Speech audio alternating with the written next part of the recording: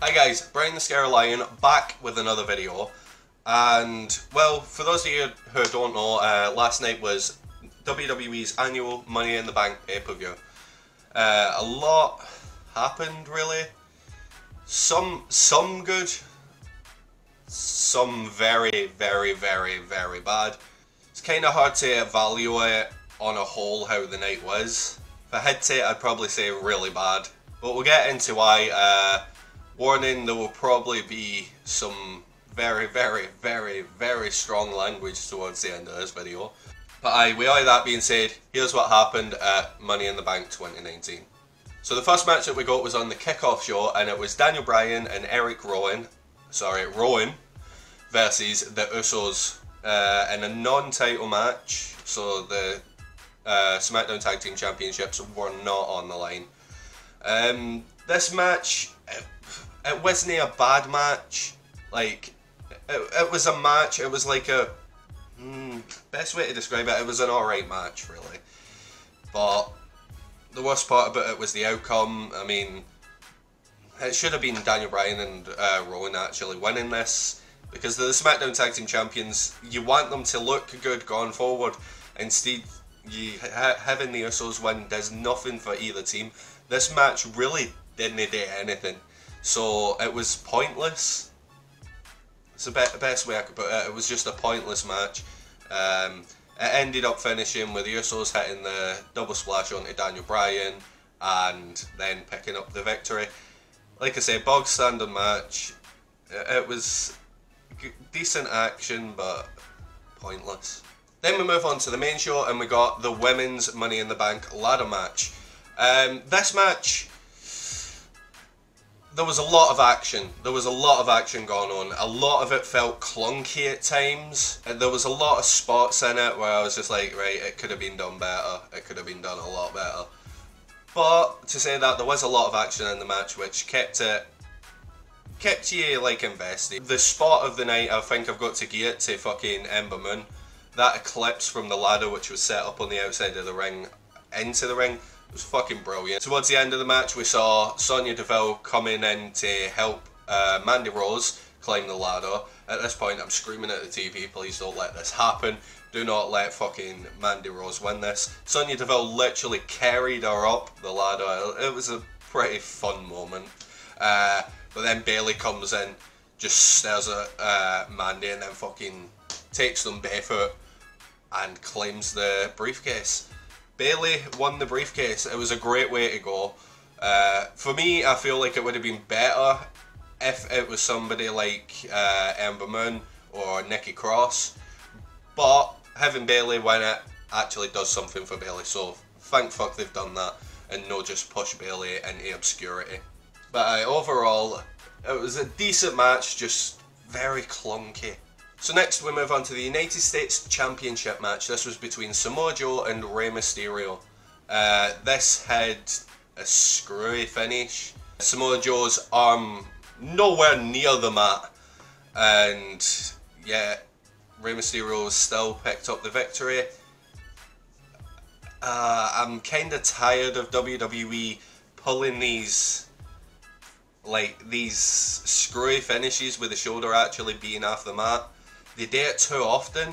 It does mean Rey Mysterio is the new United States Champion. I think we all saw that coming. But, why do we have to have this finish over and over again? It just felt bad. Really bad. After the match, we did see Dominic having to watch Rey Mysterio get absolutely fucking decimated by Samoa Joe. During the match, I think Samoa Joe's nose got broke. Like, it was just bleeding constantly. But Dominic standing there looking on as Rey Mysterio's getting twatted, saying, no, that's enough, Joe, and things like that. Hopefully, this is pushing towards something with Dominic. I really do hope something happens with Dominic. But this match, it could have been a lot better.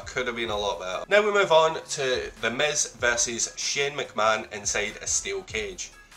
Very confusing one here. Very confusing one. The action itself was great. feel like both men actually put on a great show in this match. The part that really upsets me was The Miz had Shane pinned.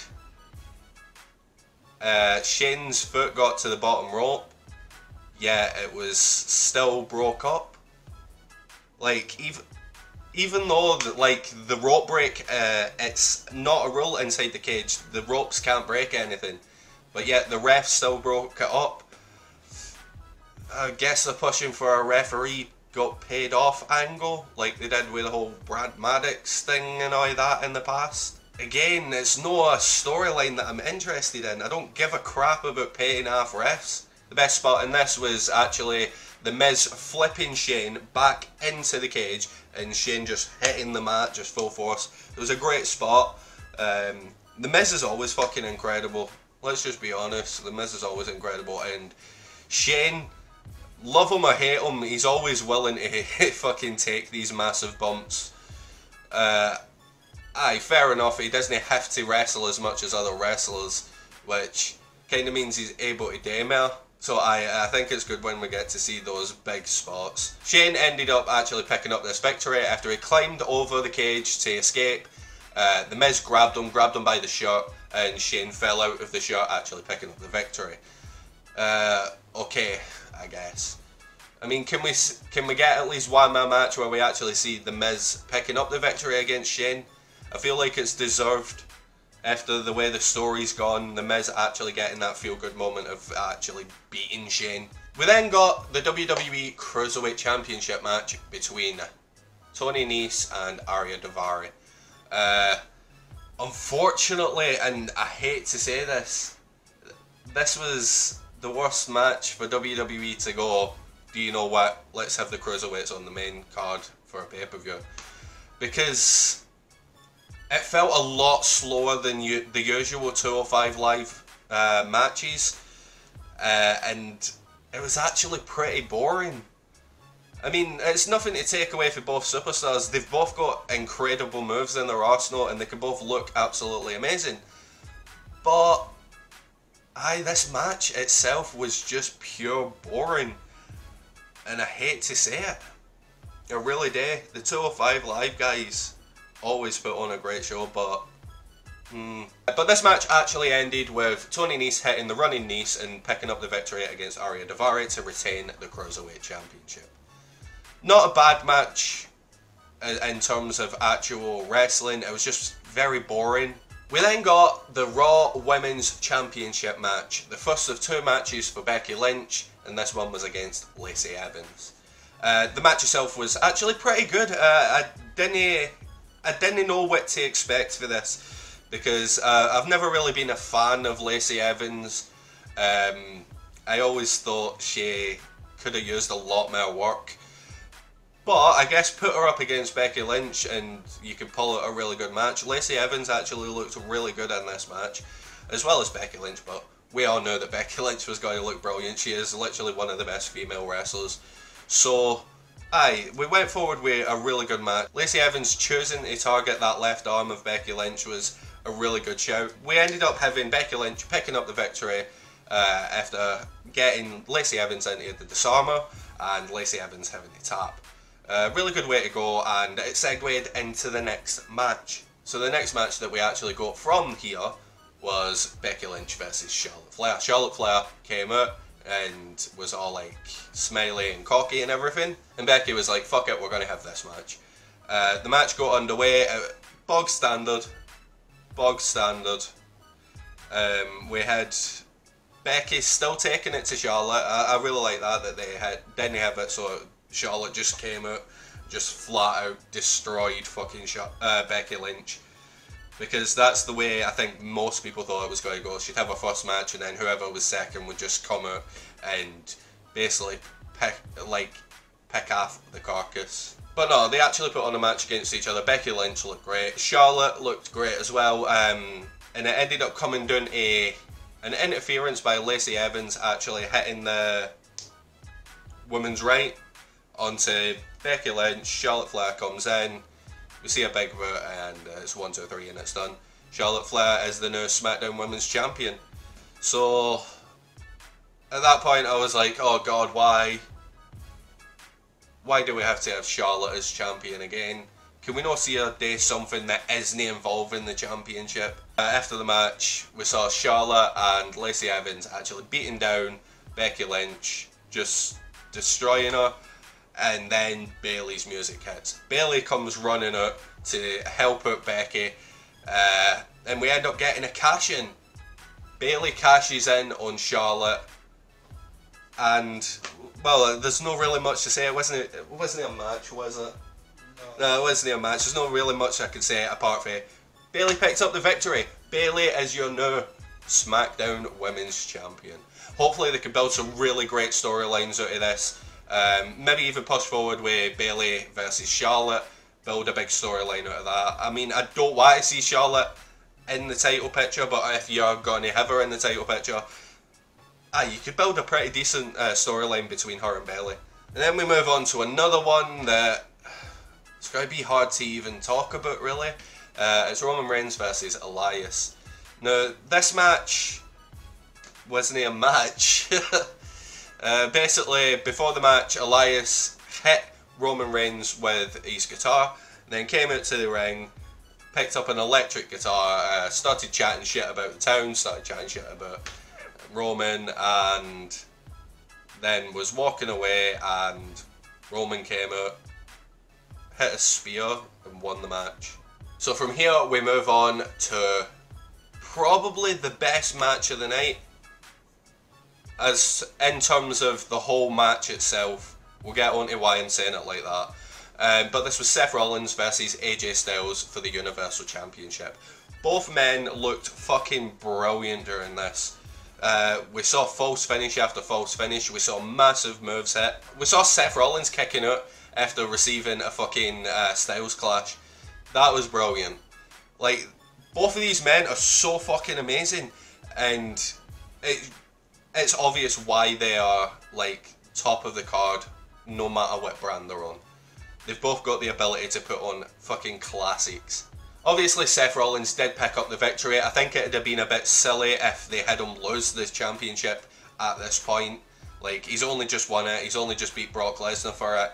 So I think it would have been a really, really, really bad move to have him lose the championship already. He won it by hitting the curb stomp on AJ Styles, and after the match both men shook hands. I feel like it probably would have been nicer to see a heel turn from AJ Styles, maybe even bringing in the club. But all in all, it was still a really good match with a really good ending. So I can't fault on that. Then we got a segment involving Lucha House Party coming out saying stuff. Then Lars Sullivan of all people came out and destroyed Lucha House Party at the end. So the next match that we move on to is the WWE Championship match. This was between Kofi Kingston and Kevin Owens. Again, both men put on a fucking great match. We saw some brutality for Kevin Owens, who just unleashed on Kofi. We saw Kofi hitting some amazing spots, some amazing high-flying spots. We had a weird moment where, like, Kevin took off Kofi's shoes. The match itself was absolutely incredible. We saw Kevin actually getting quite a few Boston crabs in on Kofi Kingston, which I feel like it's really good. Was able to mix things up a bit. We saw Kofi Kingston kicking out after receiving a stunner, which again is another incredible moment. I absolutely love when we get those moments where a massive move is hit and we think, you know what, this could be it, it could be done, and then...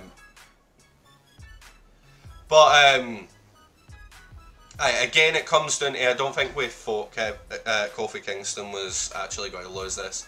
It's a bit early, he's only just won the championship. We've got to get a few more matches out of him. I feel like it's got to be a few more. If it's just that one, then I think I'll be upset. I want to see a few title defences after Kofi. Then we move on to the final match, the men's Money in the Bank ladder match. Earlier on in the night, Sami Zayn had been attacked and taken out of the match, so we were going forward with what we thought was a 7-man Money in the Bank ladder match. let's talk about the good stuff. Let's talk about the good stuff. So a lot of fucking amazing spots in this. We start off with fucking Randy Orton playing the sneaky little bastard that he is, just waiting and picking his spots, and then he takes out Ali, then he takes out Finn, then he takes out Ricochet. Like, it was a great start to it for Randy Orton. Oddest thing in this, I actually enjoyed a lot that was going on with Baron Corbin. For such a long time now with Baron Corbin, I felt like everything was gone a bit stale and I just couldn't stand what was actually happening. But no, Baron actually put on a great shout during this. Drew McIntyre looking destructive as ever, just fucking annihilating every bastard. I love that. It's the best way to play Affy Drew, just make him look like a fucking absolute animal. It's time to talk about Andrade's biggest spot. Oh, Finn. Right, basically a ladder had been set up in the middle of the ring with another ladder set up between the steps of that ladder and the ropes. Oh, Finn Balor ended up receiving a sunset flip powerbomb onto that ladder, which then fell, and Finn Balor bounced off it. Andrade hitting this fucking amazing powerbomb, and Finn Balor must have bounced like fucking 10 feet high, I swear to God. He literally just bounced off it, hit it again, and then went down. You'd think that'd be it. Finn Balor ended up putting his back through fucking agony. Ali and Ricochet also looking absolutely fucking amazing during this match. Like, these 7 men were putting on a fucking incredible show, and I was loving every minute of it. And we finally got down towards the end. Ali was the only man left standing. He was climbing the ladder, almost got the briefcase, and then Brock Lesnar's music hit. Brock fucking Lesnar. Oh, it's an absolute fucking travesty. It's a piss take. Brock Lesnar comes out, fucking chucks Ali after the fucking ladder, and then wins the Money in the Bank briefcase, smiling and laughing throughout it. Literally, that smile was just Vince. I bet you that smile was Vince going, ha ha ha, fuck yous all, to the fans. It's the worst fucking possible time for WWE to fucking try and pull this shit. AEW is literally kicking off this weekend. We've got Double or Nothing kicking off this weekend, and the way the hype and the buzz has been going about it, it's going to be WWE versus AEW. They're going to actually fucking rival each other. So this is the worst time for WWE to drop the fucking ball, and what do? They give the fucking Money in the Bank briefcase to Brock fucking Lesnar. You've had low shitty ratings for fucking ages, and yet you fucking turn against the fans and give them the worst fucking outcome you could give. I would have preferred Baron Corbin winning that. I would have fucking preferred if James Ellsworth came running down to the ring, fucking gripped the briefcases for himself. But no, Brock fucking Lesnar. Brock fucking Lesnar. Say goodbye to one of the 2 championships, because as soon as he cashes that in, the championship's gone after the fucking screen for ages. Stupid fucking bastards. Whoever fucking came up with a stupid bastard concept is a fucking moron, I swear down. I realise I am getting passionate about this, but I am sick of Brock fucking Lesnar. He comes in, he takes the championship, then he disappears for fucking ages. Fuck you, Brock. Fuck you, Brock, honestly. The worst part about it is the 7 men who were in this match were fucking brilliant. This match was gone amazingly. Yet Brock Lesnar has to come in and ruin the full fucking thing. If anybody deserved to win this after everything they'd went through in that match, it was Finn Balor. Finn Balor looked fucking incredible, and he looked like he took so much damage. Yet Brock fucking Lesnar. Brock fucking Lesnar is the Money in the Bank fucking contract holder. Oh. I'm sorry I had to go that pissed off. I love wrestling. I absolutely love wrestling, and it fucking breaks me down to my core when I see shit like this going on. Honestly, I can't wait for Saturday. Saturday's going to be a much better fucking day. So, when it comes to punishments, I was the one that actually lost, so it's up to me today, the blackhead charcoal stuff. But Thomas has to do chair shots, so I had a little thought in mind. Thomas, What? double or nothing. Okay. Double or nothing means for the pay-per-view Double or Nothing, which is happening on Saturday, the loser of the predictions from that will have to face both the chair shots and the black mask charcoal stuff. So I look forward to that. The predictions will be out later this week, but I hope you've enjoyed this recap, this little review of Money in the Bank. Let me know down below on a scale from 1 to 10 how pissed you are that Brock Lesnar holds the fucking Money in the Bank contract. Brock fucking Lesnar. Oh. I hope you did like this video, and if you did like it, don't forget to buttfuck that like button. Peace.